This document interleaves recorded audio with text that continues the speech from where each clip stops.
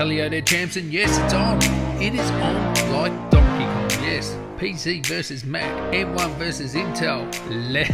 Let's go through this latest propaganda from Intel. Is it true? Or do Intel just have a sore bottom? Because, yeah, they got a good kick in the plums from, you know, the M1 Mac, and this is their response. And I'm the right guy to tell you, because I'm Mac and PC. I use both. I don't care. I just use whatever I think is best at the time. I have loads of video comparing the M1 to the latest 11th gen Intel CPUs. You got to check out my back catalog, battery life, performance, even compare it to the latest AMD CPUs. I've done so many videos on that. So I can tell you without a doubt whether this stuff is true or not. And have a look, it's Justin Long. Remember the Mac and PC ads? He looks like he's just let one off there, a sneaky one. Anyway, let's have a look here. Mac versus PC. Alright, so the M1 claims do not translate to real world. Alright, so I will say one thing. So stay tuned to the end, because you may think I'm favouring one over the other. And I'm not here to apologise for Apple, because Apple, they were dodgy AF in their presentation of these M1 Macs. They are just as bad as Intel, so don't tell me they're not. Making BS claims like faster than 98% of PCs and all this rubbish. They were very vague in their claims, and there was a lack of transparency. This is how you do it properly. Have a look here. Alright, so everything is laid out for you, how they done their testing, and you can replicate this yourself exactly. Apple's was just vague and just rubbish. So let's go through it. Now, there's been a lot of BS like, oh, the ad had like a dummy Mac. Well, that's what ads do. Do you think the hamburger and the, you know, Big Mac ad is the real hamburger? No, it's not. It's a dummy prop. Get over it. So anyway, let's talk about these. PC versus Mac 2021. For the PC, form factor choice, full screen touch, 4K multi-display, external device support hundreds of games, nearly limited creation applications. Yeah, well, can't argue with any of that. That looks true. With the Mac, extra devices and gear required. Well, yeah, if you want a touchscreen, yeah. This is true. Touch bar only, yes. Singular external display, yes, on the M1 Max, that is true. The laptops at least. Limited device support, well, that is a bit true. Like sometimes stuff just doesn't work on Macs, but most of it does. Like limited, that sounds worse than it really is. Limited games, yes and no. Like if you include iOS and mobile games that you can play on your Mac now, maybe not. But if you're talking AAA titles, yes, of course. But are you going to be playing AAA titles on your Ultrabook 11th gen PC? Like seriously, unless you've got an eGPU. And then limited creation applications. Well, that is true, but most of the main ones are there, so I think that's really a moot point. Okay, whatever, that's fine. See the differences here. Alright, so here's the thing. So yes, you get all the form factors with PCs. You get dual screens, you get touch, you get hybrid, you can use a pen, everything like that. If that's what you want to do, there's only one choice. PC is the way to go. Talking from my perspective, I just want my laptop to be a laptop. I don't want a touch screen. I never use my touch screen on the XPS 15. A lot of people do use it, and once you do use it, I will say this, you won't go back when you start using it. You won't want to go back, but I don't want to touch my main screen that I do color grading on and stuff like that. So for me, I just want a laptop to be a laptop. But again, if you want all that stuff, of course, the only way to go is PC, so that's fair enough. Alright, so here we get into the BS. Now it's 3.5 times faster with, what is this? Topaz.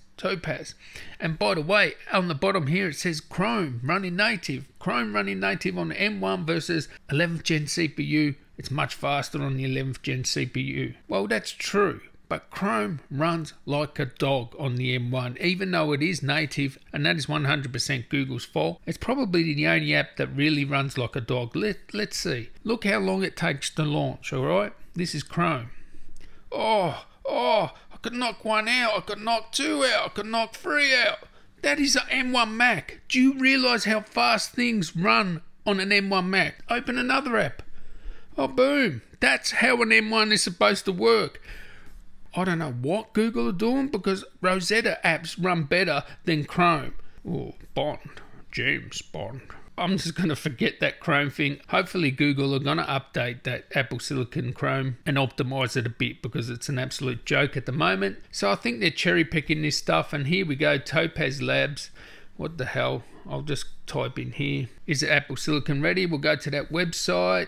Alright, so Topaz is running in Rosetta. So why are you comparing something that runs in Rosetta compared to something that's native? Alright, yes, it's true at the moment. If you want to run Topaz fast, do it on Intel. But I'm sure it will get updated sooner or later, and then I would say it will kill the 11th gen Intel. And how do I know this? Because the Apple Silicon version of Photoshop is actually faster than the 11th generation Intel version. Or should I say, Photoshop running on an Intel 11th generation. That is true. So how many years have they had to optimize Photoshop for Intel processors? And the very first Apple Silicon Photoshop is faster than the 11th gen Intel. So yeah. Battery life, I've done a battery test. Now I did go on percentage. Now it's not 100% linear, but go look at my battery test. There is no way Intel is as good as battery life. I believe that these tests they done would be exactly the same. Like, I believe these figures. And there definitely are Intel, 13-inch laptops that have, as good as battery life as the M1. Like, just off the top of my head, the Surface Book 3, that's got the 13.5 inch, that's got really good battery life. But I've got to tell you, I've tested so many 11th gen Intel laptops and none of them really come close to the M1s in terms of battery life. But I believe that test, that's the result you would have got. But nah, come on. If I edit a video on one of these Intel systems, first it's going to run like a dog trying to edit like 6K footage or 4K footage. The fan's going to be blowing its guts out and the battery life will be like a few hours, like maybe 3 hours or something like that. On an M1, I can edit 6K footage. I don't hear a fan and the battery life's really good. Even doing heavy lifting like video editing. Alright, sports more screens, yep,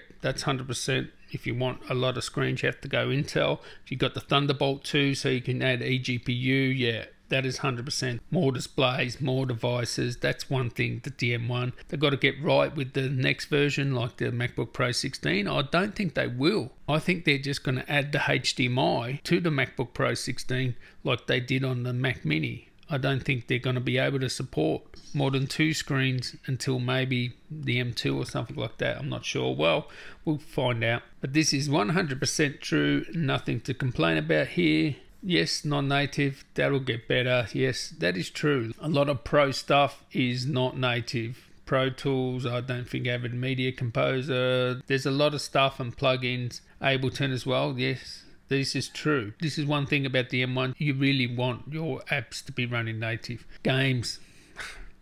Duh. Windows will always win for games. Now have a look here at all these laptops. I'll tell you which one I'll get. XPS 13, baby. That's the way I would roll. Actually, they're all good laptops here. They're all pretty good.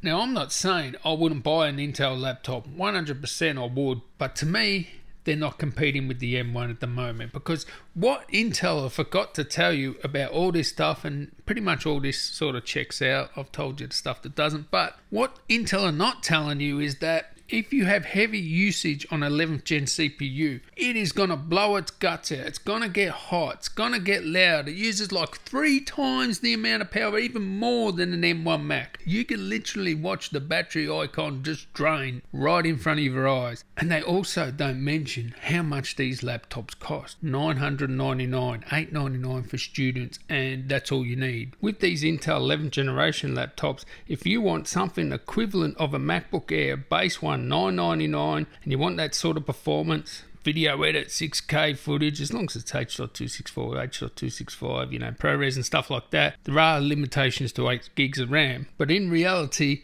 you're going to have to get a premium laptop that costs well in excess of $999 US. You're going to have to upgrade the CPU to the i7, the best i7, 1165G7, 1185G7. You're going to have to get the premium display option, and you're going to have to get 16 gigs RAM. And at that point, it's probably double the cost of the M1 MacBook Air, which has a P3 display. Intel, come on. It sounds like you got an inferiority complex here. So anyway, I'll catch you in the next one, guys. Tally ho.